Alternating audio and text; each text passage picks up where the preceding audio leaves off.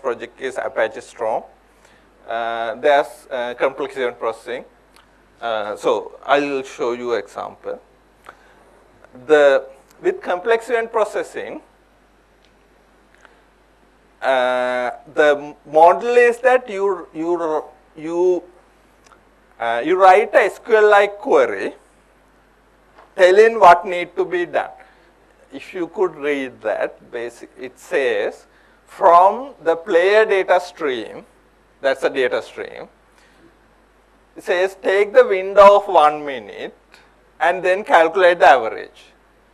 Right? So this is just like your SQL you know. So let me let this run, and while it's run I'll do. So this is a demo we did. The data was collected from a real football game. There were sensors on the boots of the players and in the ball. Okay. So each sensor tells the time, the location, the velocity and acceleration, right. So using that data set, this is a video of the game, sorry, this on YouTube, and slides have a link, go and check later. This is the video of the real game, that is the visualization, and these are some of the stats calculated that updated real time, okay, and this is done using complex event processing, and it done using like about say 100 to 200 lines of queries. Okay. So check it out. I won't go into too much detail here.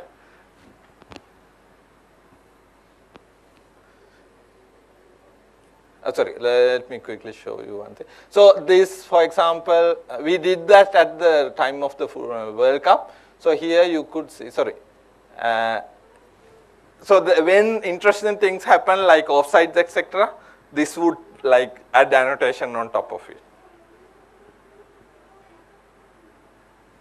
Sorry.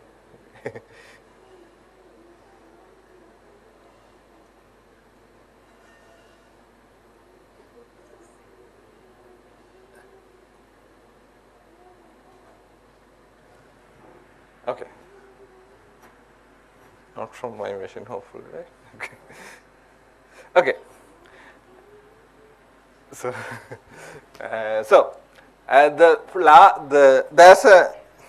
there's one more. There are two more things I want to talk about different tools. One is that there's something called lambda architecture. Despite the name, what that means is this is a technology to put both the batch and real-time technologies together and build systems. Right? For example, you might, so let's say you want to do some analysis using what happened on a football game, but for that analysis you also factor in what happened right now, also what happened so far in the game. What was the average speed the player ran today, and you want to compare against how fast the player is running now. So you want to combine the real-time data, also the data that's come from through a longer period of time, combining those two. So I won't again talk too much about this, but these types of design let you do those kind of use cases. Then finally, machine learning. So there's a lot of machine learning tools. If you are starting, most probably go for R or scikit-learn. These both of them are like very simple to use to get started with.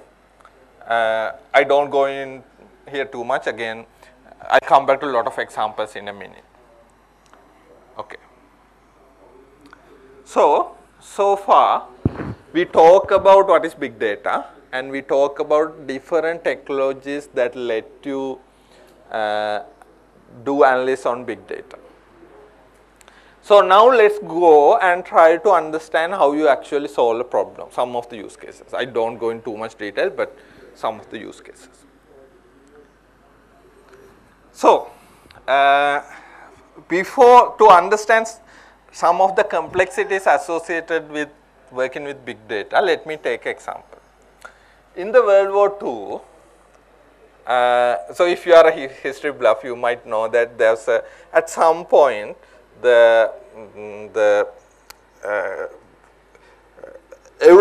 were like bombing Germany the US and Britain, they were bombing Germany exhaustively, destroying everything.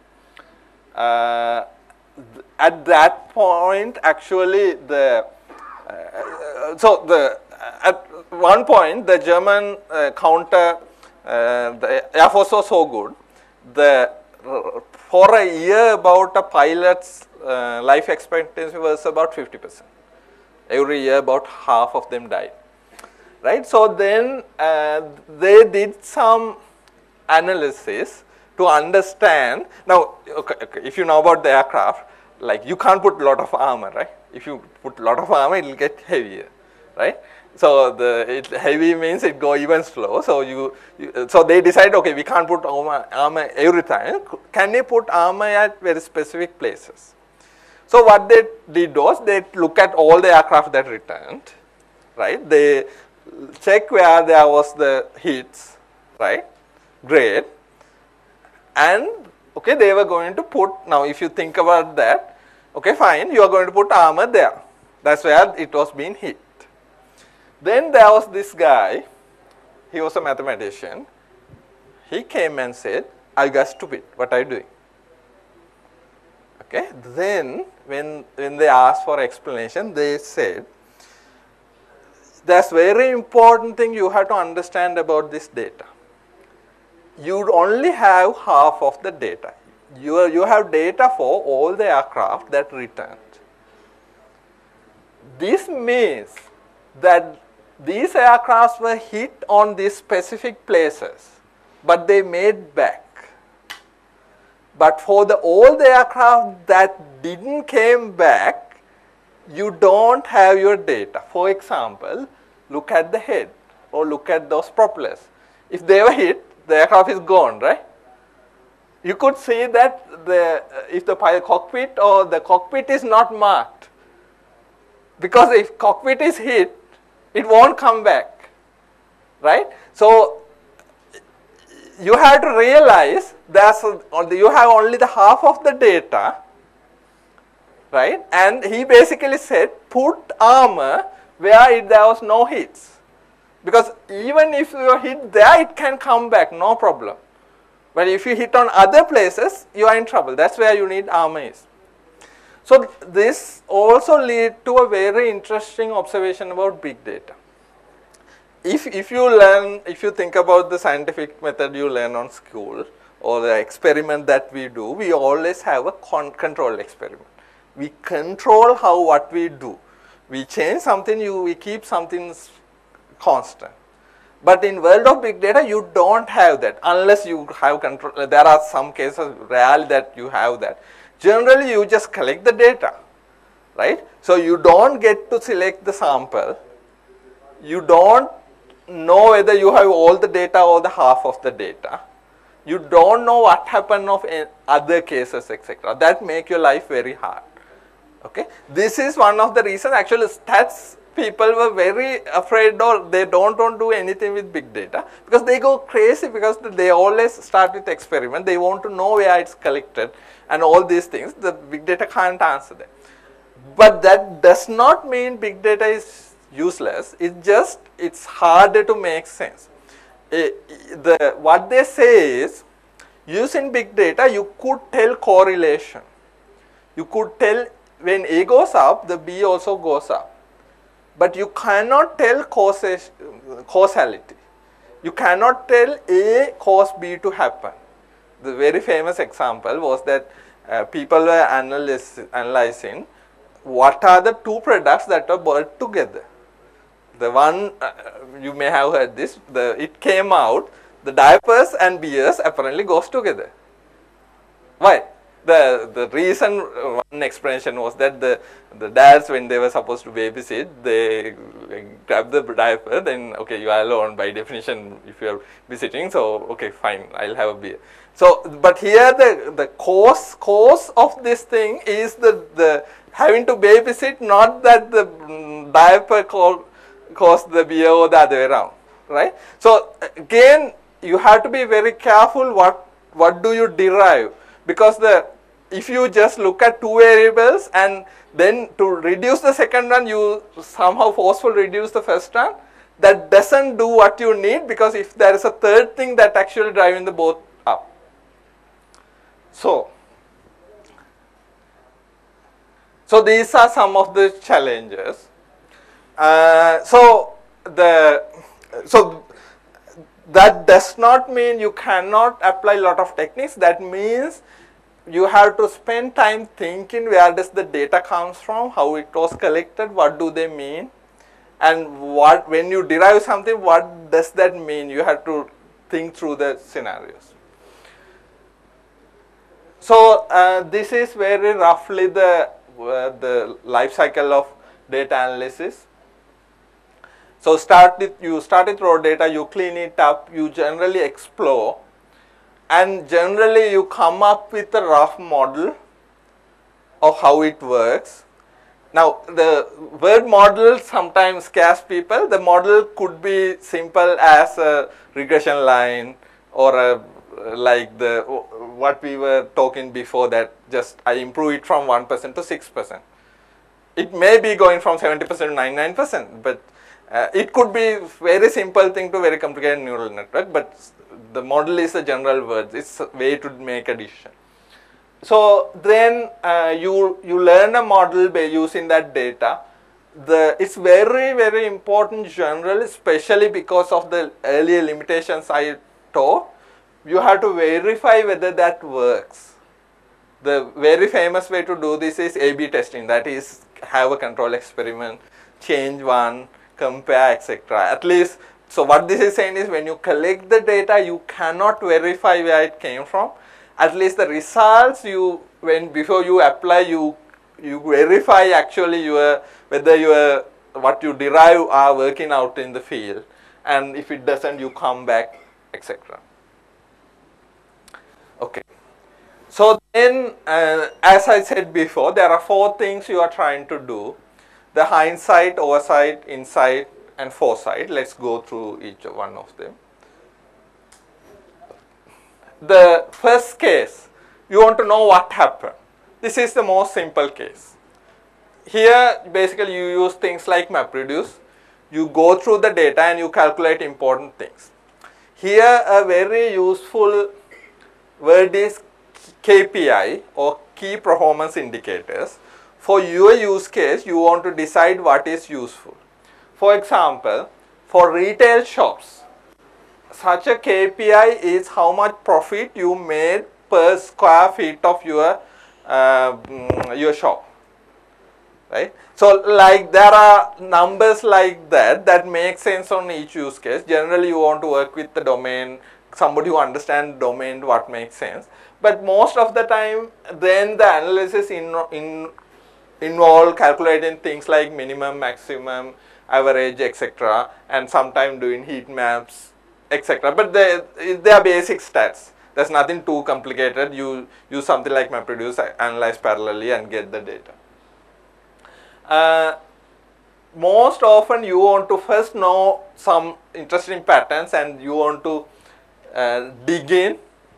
For example, you might see that let's say you're looking at how long does it take to respond to a customer issue, and if you see that okay, it's taking too long, you might want to dig in and know which cases were bad, etc. You want to go in and look more detail, etc. That's called drill down. There's technologies called, the general term is OLAP. These are the actually old technology. They basically take a data set and look at in many dimensions, look in detail and zoom in and zoom out. So still the same ideas work. Right? Sometimes you might have to take a lot of data and compress it down so that you could apply that using the old technologies. Okay. Very good use case of this is planning. For example, there's work going in at Linertia on trying to look at the call data records. So if you go to the this link, you will find and trying to understand the mobility and the where the people live, etc. in Colombo, right? So so very good use case of this is urban planning, because things doesn't change very fast, right? You have time, right? Sometimes you have years even. So to understand what's going on, the behavior, etc., you have time to go and analyze, etc. Same for market research, etc. Okay. So the next thing, to be a little bit more advanced, is oversight. You want to know what's going on, but know it fast. If fast enough, you can go and react. Here, the one side is you want to calculate your KPIs very fast. Then you generally need some alarms, some warning bells going on when something wrong, and you go and try to fix those things. The common use cases are like fraud. These are some of the use cases. The use cases could be like tracking vehicles, tracking wildlife, respond to emergencies. Like for example, the Boeing, they are building a new system which basically, when you take aircraft, aircraft is so expensive that idea is keep it operational as much as possible. So if there's a fault, they want to be ready, diagnosis, know it and part ready, and ready to be replaced by the time it lands. So the respond to the emergencies, and then things like detecting different trends. There's a lot of use cases at stock market, knowing when it's going up and going down, etc.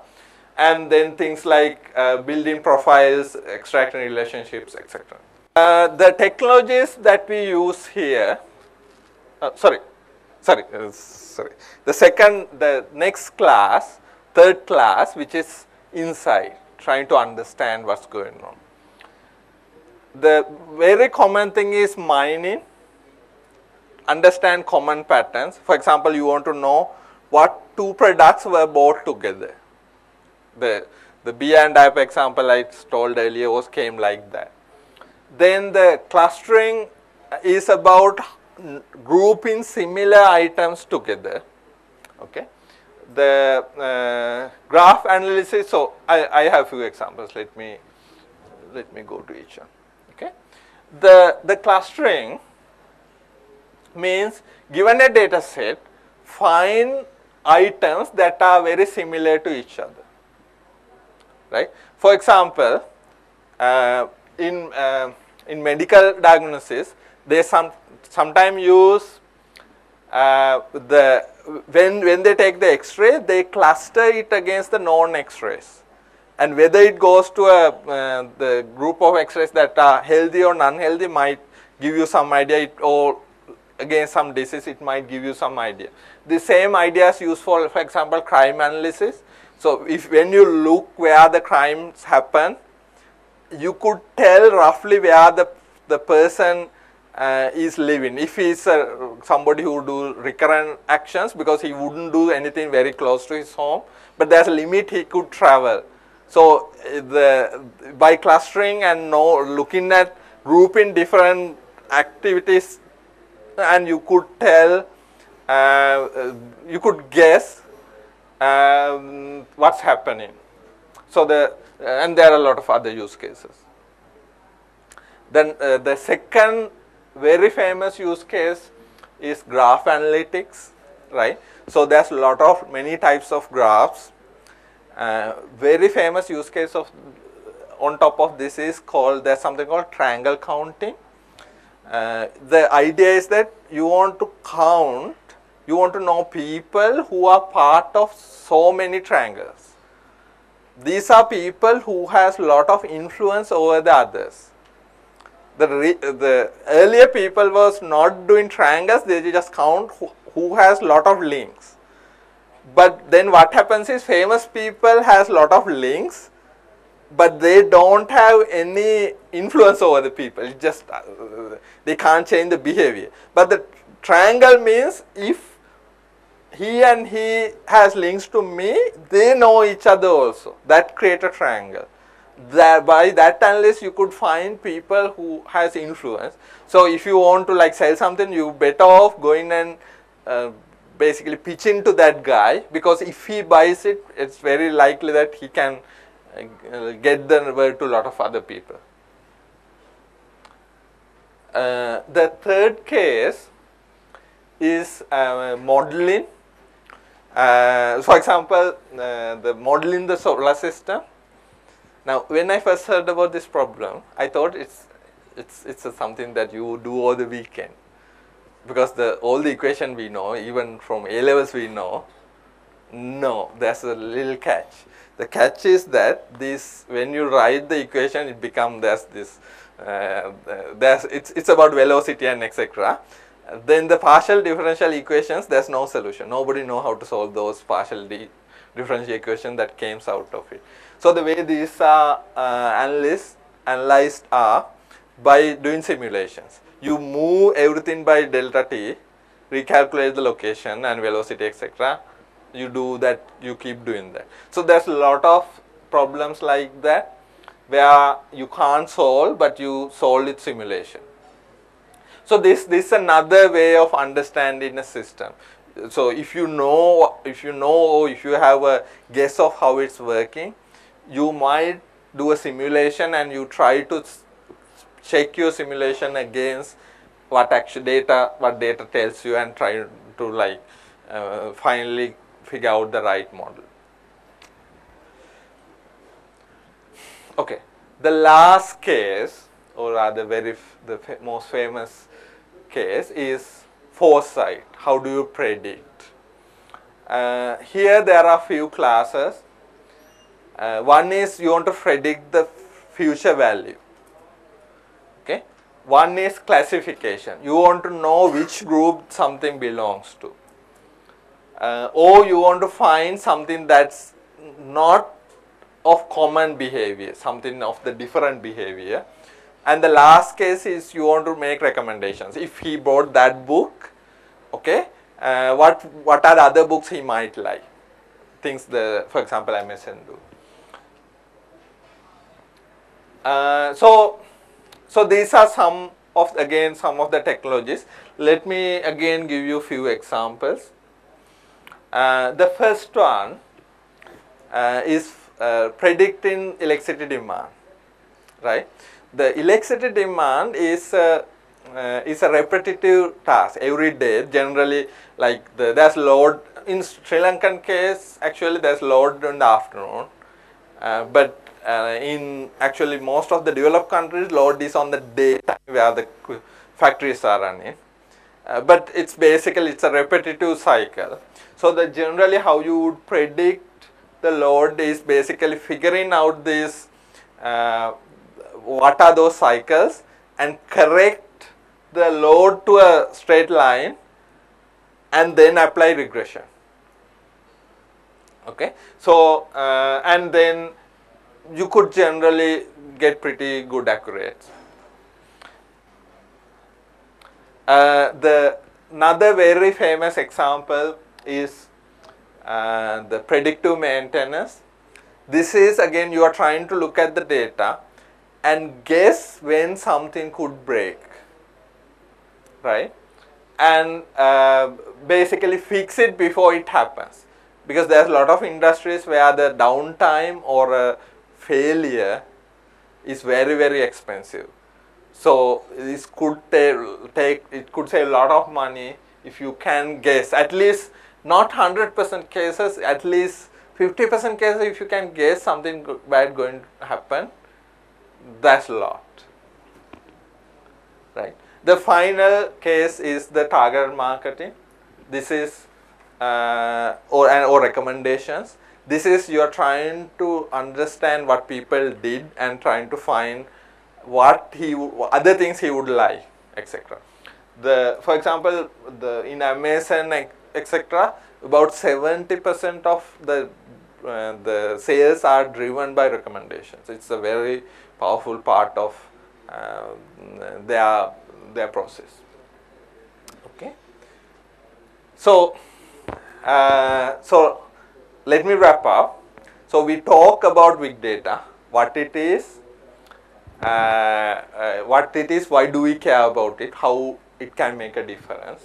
We talk about different properties, different tools, and we looked at different kind of problems you could solve using big data. Thanks very much, and I could take any questions. All right, in that case, let's get started. My name is Dilan. I'm here to talk about software in the cloud. That's pretty much my bio. If you can't recognize the guy there, well, it's the same person. It's, like with any software, you get version 2, that's 1.3, this is version 2, same functionality, different UI, right? So we'll be talking about that aspect, cloud, very specifically today, but a lot of it ties into web development, mobile development, service API development, and hopefully, as I mentioned, there should be something for everyone. So if you're a pure techie, definitely there's something there for you. For those who are from slightly more management or test-oriented tracks, no worries, there should be something there for you to pick up as well. The way this session has been arranged is that it recounts a series of stories, a series of experiences that I've been through, and ultimately, we try to extract some sort of overall learning and some approaches that can be used. Most of my experience has been operating in the offshore consulting model, so obviously a lot of what I will be discussing will be from that perspective. So when we come to the Q&A session, or the Q&A part of this session, if any of you all have varying experiences that are in alignment or different, please feel free to share those experiences, because I think that would just help everyone. What this session is not, well, the usual cloud session where people explain to you what IaaS, platform as a service, what those basic definitions are. This session isn't about that. It's moving on or building on